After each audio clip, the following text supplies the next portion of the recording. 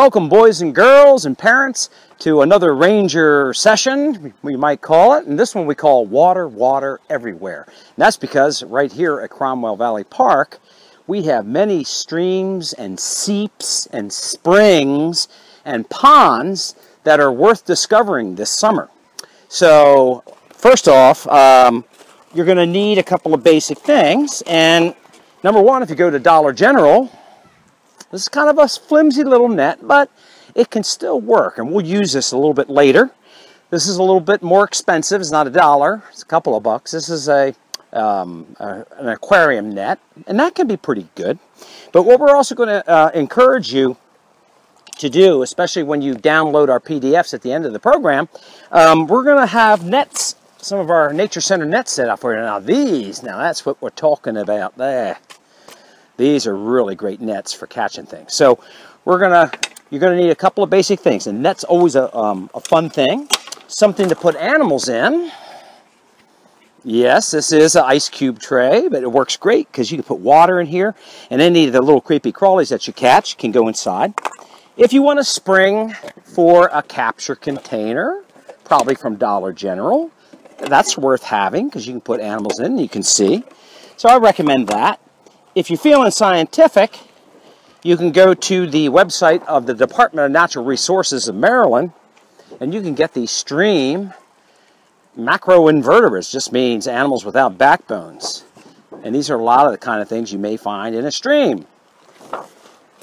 If you want to be scientific as well, it's really neat to have a thermometer. You can find out how cold is that water, because that affects a lot of animals. The warmer the water is, the less oxygen it holds. The slower the water is moving, the less oxygen it holds. But conversely, if the water is cold and moving fast, it can hold a lot of oxygen, and that's good for the animals that live there. So, I think we need to get started. Along Mine Bank Run, in the clear and seemingly empty pools, once you get below the surface, you see where the fish, called dace, are small minnows that use the larger rocks that create eddies so that they can conserve energy as they look for food. Among the other natural features within Cromwell Valley are the artesian wells. That's one of the reasons that at the bridge, the water is so cold. And we took a measurement of it. It was 55 degrees. Look how the sand is blasting up from the water pressure underneath. So it's basically a spring under pressure. It's like a garden hose. Look at that gravel. Man, that's something. Here in this pool of water, you can see a water strider. He's a really interesting insect because he basically is standing on the surface of the water, the surface tension. And if you look closely, you can see his shadows where his weight is pushing down on the surface of the water. He's a really interesting bug. The lower reaches of Mine Bank Run, where the water velocity slows, creates underwater sandbars and gravel beds next to large rocks and boulders where the fish can congregate. Here, dace, creek chubs, and white suckers find safety in their numbers while they search for food. The sucker roots through the sand particles, sifting for bits of detritus, while the dace dart out to capture insects in the current. They then all regroup again near the boulders, and the whole process starts over again. So, along with the riffles and the pools that were created in the stream, here's a pool behind me, I want to point out something. Mine Bank Run is not the healthiest stream. And the water here is really clear. It looks beautiful for sure. But this place floods whenever there's a thunderstorm. It's because its upper reaches in Towson, the water just shoots off, goes into the sewers, which end up shooting the water into Mine Bank way upstream, miles from where we are. So this stream could rise over my head in like 20 minutes during a heavy storm. And that's no kidding. And you can tell right over here, that's why I came over. Look at these. See the trees? Look how they're bent over like that. They're not bent over from wind. That's water pressure. All these roots are exposed. A stream that's really healthy and has a healthy watershed, you won't see things like this. You're going to see the bank is intact. There'd be mosses and ferns growing right down to the water's edge. When you look at Mine Bank, at first glance, it looks great. It's clear and rocky, but that's because that's the only thing that can make it in here. The rocks get shuffled and they roar down the stream. There's like a giant scouring brush that cleans everything. And the stream needs to have energy in it. It has to have ecology. It has to have plants and animals working together. It's not that there aren't some animals in Mine Bank. There are. But we're going to go visit a woodland stream and I'll show you some of the differences there. Okay? Look at the difference where we were and where we are. This forest around me helps keep the stream cool and protect it. But there's also kinds of plants that grow in these riparian or streamside habitats, like spicebush right here. That's a very common plant that grows along the perimeter. And also, this large leaf plant here, look at that, it comes with its own drip tips. It's actually a tropical plant that's moved into areas like Maryland over the thousands of years. It's called pawpaw. As a matter of fact, we just spotted it. What's a pawpaw, you may say? Well, a pawpaw is this banana-like fruit right here. It's going to taste like a custard and pear mixed together. It's really yummy. It's not going to be ready until September, so it's got a couple months to go, but that's pretty doggone neat. And the pawpaw likes to grow in habitats like this, cool and shady. Absolutely. All right, we're going to head to the stream. So this is one of the many little streams that bisect the park, and we found all kinds of things here. Look at this. Look right here, you'll see where a fawn has been walking, and then a full-size deer is their prints here and here in the sand. So a lot of animals. Ooh, here's a really good track. Look, right there. It's that typical, like a heart shape. See that? So I'll bet you Mom and Baby came down to get a drink, and holy smoke, look at this. Somebody came here to get out of the 90-degree heat. And anybody know what that guy is? That is a turtle. And he burrowed in. And not only is he a turtle, he's a box turtle. Look at that. He's closed in with all that dirt in there. Oh, there he is. You can just barely see his, I don't know if you can get a look at it. And, oh, I know it's a, how do you know if it's a boy or a girl? Well, sometimes the boys are more colorful, but this is pretty doggone colorful. Well, the way you can look is, you look at the bottom. This is called the carapace. This is the plastron. And if the plastron is pretty flat, it's a girl. And if we could just get her to peek out, she's being shy, we would see she has more than likely brown eyes. So this is a girl. And she could be, looking at the rings on this shell, I can see just by a guesstimation, she's over 10 years old. Not very big. Now, a turtle like this can live to be over 120 years for box turtles. Not all turtles live that long. But she was right there just getting nice and cool. And I don't blame her because I'm sweating right now. Let's go to the stream and see how we capture some of these other animals.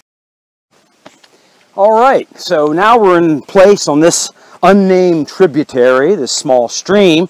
And when you're using a net, it's really easy to catch some of the critters that live in and around the stream. They don't want to be caught. They don't want to be seen. So they're going to be in the under rocks. They're going to be in the sticks. They're going to be on the edge where the plants come together.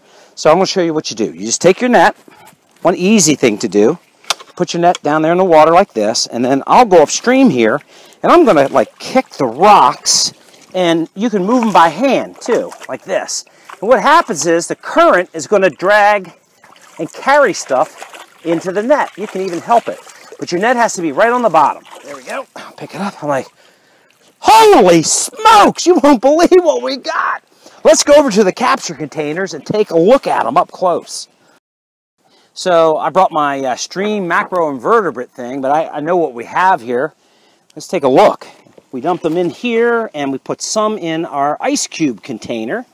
And here's why. This guy right here, he's got 3 little tails. Can you see his gills flapping? See if you can get close enough to see that. See those gills?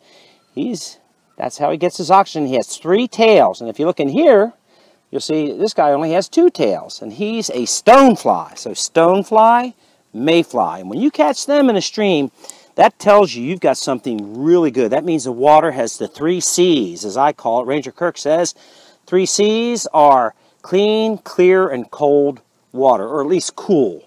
And we put a thermometer in, and our water is about 70 degrees. So that's cool.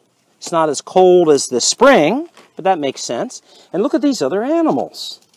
So these are little scavengers in the stream environment. They're crayfish. I'll pull one up so we can get a look at him. And if you're a little kid, ooh, he's a little, well, you can see how he moves. You know, his back tail, he's like a little freshwater lobster. There you go. And if you're a little kid, don't kid yourself. See those claws? He's what we call a decapod. That means he has 10 legs. That includes those little claws you see waving. One time Ranger Kirk said, I wonder how that would hurt if I stuck my finger right there. Well, guess what?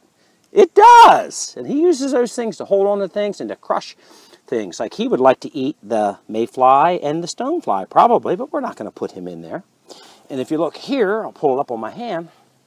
So here's a crayfish. He lives under the rocks and in burrows they make in the side of the stream. I'll put him back in, but look at that. That's a little rock tent. And inside of that is an insect. I can just see his head. I doubt you'll be able to see it, but he's called a caddisfly. And they attach their cases, and look at this. There's several more. 1, 2, 3, 4. Look at this guy. He's stuck up in the air. 6, plus the one I was holding. So 1, 2, 3, 4, 5, 6, 7. There's 8 of them on there. And that, believe it or not, if you're a trout, which is a fish, they will gobble. I've seen it look like sand in their stomachs before. And they grab the whole thing. These guys spin nets in the water, and when things get washed down that they might like to eat, like detritus, which is basically broken down plant and animal matter, they munch it right off of the web that they spun.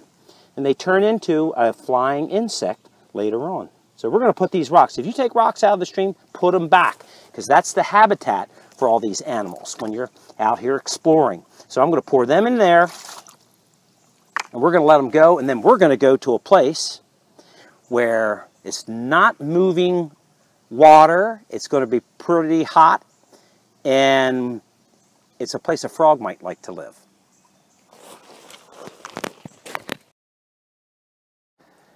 All right, boys and girls, boy, what a change in scenery. Remember how dark and shady it was where we were, where the small stream was? Now we're out in the open. And at Cromwell Valley Park, you're going to find that we have several of these small garden ponds that we've built. And that's A-okay, you know. Adding a water feature to your own home, which I did when I was a kid, man, you'd be amazed at the amount of wildlife that are attracted to it. So you're welcome to come over if you have one of our nets. And you'll see some different plants here that like to live in the water. This is lizard tail. It's a funny name for it, but once this thing flowers, it has a tail that kind of flops over like a gecko. That's pretty neat. Here's a fragrant water lily, not quite open. It must be a new flower coming up. This is wing stem over here. And we actually planted some pawpaw trees here to provide shade in the future. And I did a little experiment while we're here, and that is to see what the water temperature was compared to the stream. Wow, it's 88 degrees right on the surface. But if you reach down below the layer of submerged aquatic vegetation, it gets cool down there. And I had the thermometer down there. So we'll look at that in a minute. So what happens is these plants absorb a lot of the sun, and they're giving off oxygen. As a matter of fact, if you look real carefully in the sunlight and just watch the plants, you actually see tiny bubbles of oxygen coming off the leaves of the Elodea that's in here. And that's something. And that's providing shade for anything underneath. And that's what these leaves do too. They're waxy and green and beautiful, the fragrant water lily. But underneath, it's cool because they're, you know, it's like the shade of a tree. Well, this is the shade of a floating water lily. So let's see what's inside the pond itself. I'll take a dip. It doesn't take much. That's all you need to do. Reach in and see if you catch anything. And I'll be doggone. Look at that. I caught, and I'm going to put him over in this container. And a little earlier, we caught, look at the tadpoles. And they go through life stages. One of your PDFs that you can download will help guide you from egg to pollywog to froglet to frog. And that's the stages they go through. There's one guy. He's already got some legs going. His spotted tail, I think that's a gray tree frog tadpole. But they're harder to tell apart than you might think. So when you're visiting the pond, it's okay to dip some stuff out, but then put it back in if you scooped anything out. Just like we're going to let our tadpole friends loose here. I'll try one more dip in the pond and see what we get. And kind of shovel, like a shovel, doesn't work as well as sticking it in like this and dragging it to you, just like that. Let's see what we did. Ready? May not look like you got anything, but if you look a little more carefully, look at that. That's more tadpoles. It's okay to catch them, but you can't keep them out of the water for long. Because as tadpoles, they're breathing oxygen in the water. They don't breathe air yet. That is pretty doggone neat, I think. That's really cool. Let's find out what our temperature is. Got cloudy all of a sudden, huh? But I'll take that. It's 80 at the bottom, and it was 88 at the top. So that makes pretty good sense as these plants really shield the bottom from the direct sun. So a lot of animals can hide in here, and a lot of animals can be cooler when they're down on the very bottom. So ponds are pretty neat places to visit. We've got one more place we've got to go for a boat race. There's magic in this world is contained in water. And surely today we had some fun because we took a look at different habitats. We looked at ponds. We looked at 2 different kinds of streams. We've been under the water. We've been over the water. So all you need to do is take Mom and Dad's hand and come to Cromwell Valley Park and begin your own adventure from what you've seen here today. So I'm going to make a boat. How do you make a boat? Well, you take a tulip tree leaf. I'm going to cut off the petiole right here. And then I'm going to fold it up like this. So I take the 2 leaves, you know, fold it like that. Then I take the petiole and I spear one side of it.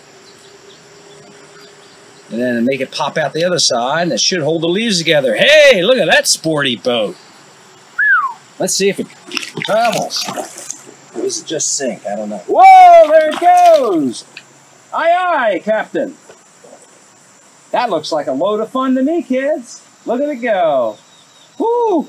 Let's try the other boat. Built by Ranger Laura. Has a sail on a piece of wood. That's pretty doggone neat, I think. There we go.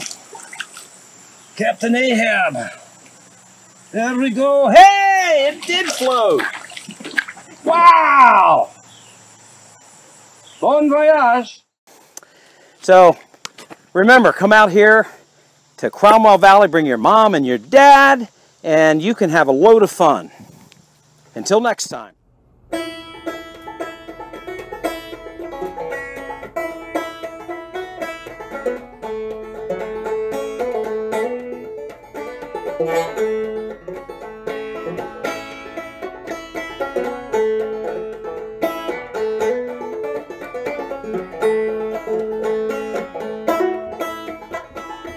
Thank you.